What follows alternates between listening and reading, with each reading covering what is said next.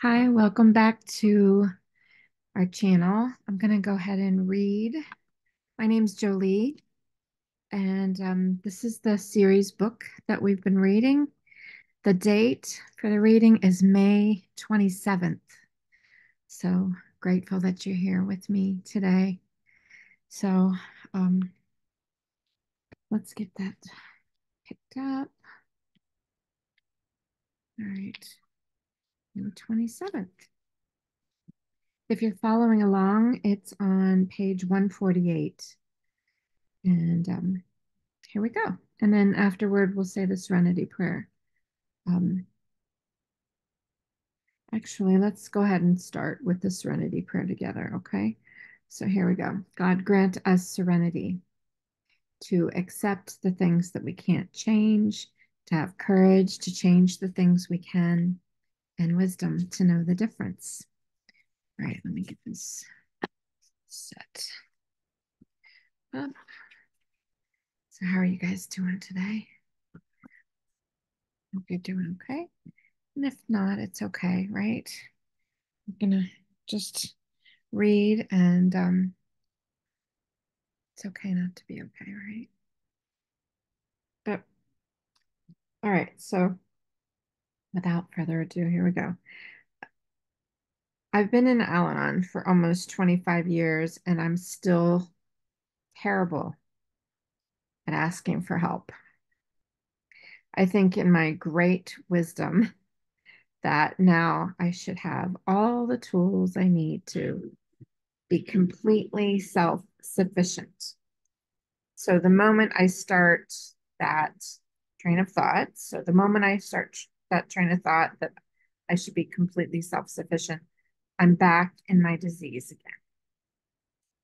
So when I ask for help, I'm opening my mind to the possibility that help is available. One, learning to trust again and again. So when I stop trying to rely entirely on my own resources, I become willing to be a human being. I get to practice being vulnerable with others. And I can practice placing trust in them as well, right? Learning to trust. So today's reminder, it says, thanks to the Al-anon program to recovery, I know that whatever I have to accomplish today, I don't have to do it alone. Never have to be alone. So it's good. For me, it teaches me how to ask for help when I need it. And so there's a quote from the book Opening Our Hearts, Transforming Our Losses. So I haven't read that one yet, but there are many books on this channel if you are so called to. They're all in the description below. And so if you need um, help figuring out how to look those up, just let me know in the comments or send me an email. My email is also in the comments. Okay. Right. And then we're coming up on our next meeting, which will be the 1st of June, the first Sunday of June. And um, that's a free meeting, absolutely free. It's just so that we can all meet together.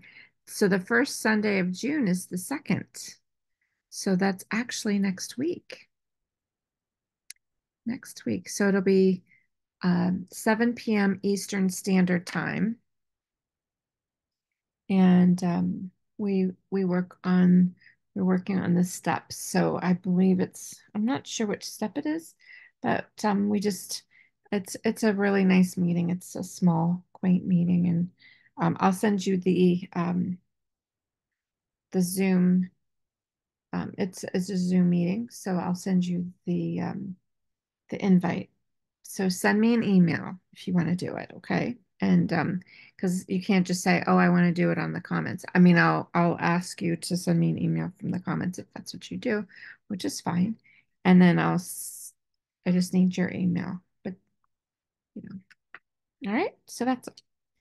Right. My glasses, this pair, unfortunately, I don't know what happened today. I just had them on my head, but I mean, I have them normally on my head, so I figured this is the last day for these glasses. Okay, so what's the quote? It says, when I ask for help, I'm taking action in my own best interest. Excuse me. Here we go. Tickle in my throat. All right, so and